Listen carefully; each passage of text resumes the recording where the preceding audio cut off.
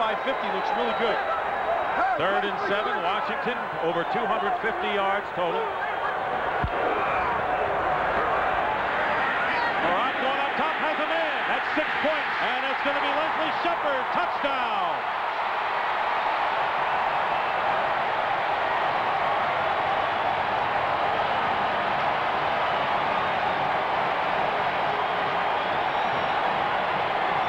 "73 yards.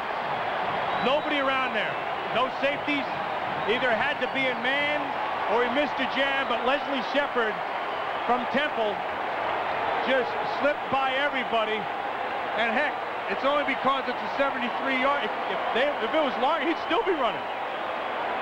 Temple's produced a couple of good football players that we've seen in this game. Yeah, Leslie Shepard and Trey Johnson. And we have seen big plays, particularly by the Redskins, who now lead by a score of 19-7. One of 3 wide receivers activated for this game, and he wants to hold on to that ball. And the extra point by Murray is good, and it's 20-7. So you wonder, how the heck does a guy get that open? Well, you got to watch Leslie Shepard. Now you're going to see they're in their zones right here. The ball snaps, Shepard up top. He's going to go down the sidelines. They come up, they squat on him. That's Patrick Hunter right there. He stutter steps him. Patrick Hunter bites hard.